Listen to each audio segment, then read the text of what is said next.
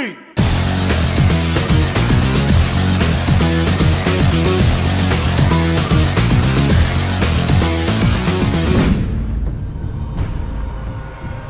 Hey everyone, Giancarlo Veronini here. I'm at Gamescom 2010. I'm joined by Guilaume Brunier, and we're here to talk about From Dust, brand new game from Ubisoft. And the best way, we just saw the demo, and the best way that I can describe this game is that it's a little bit of a god game, a little bit of a venture game, a little bit of everything in there, but how would you describe it? We describe it as a god game in the end. That's a kind of god game. But I'd say it's we'd like to offer a modern take on the god game genre. That's what we want to do. So basically what you have to do is you've got a tribe that you need to protect from catastrophes happening in the environment, and you need to help them in their quests to find eventually a safe place for them to live. And from what we saw in the demo, there's a lot of interaction with the environment. There's a lot of things that you can do. Can you describe a little bit about what players will be able to do in this game?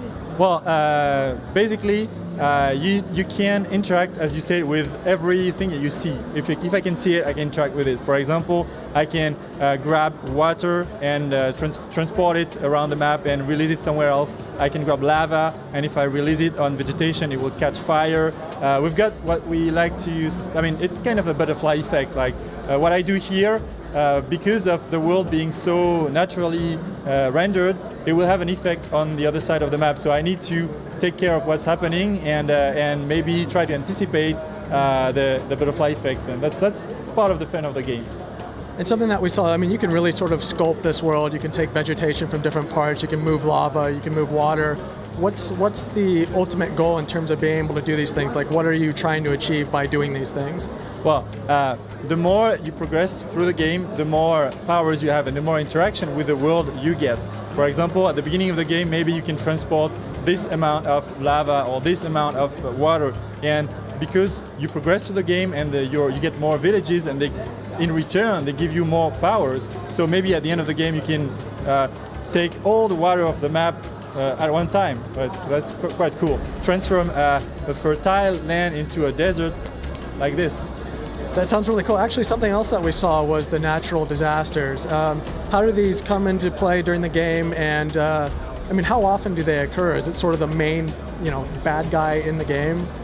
That's cool that you say this, because yes, actually the bad guys are the events, but they're also at the same time the good guys. Because of course in the demo we showed there's a tsunami coming to your village. So if you don't do something to help them, they will die, and then you will die because they are spirit. So if they are not there, you're not there anymore.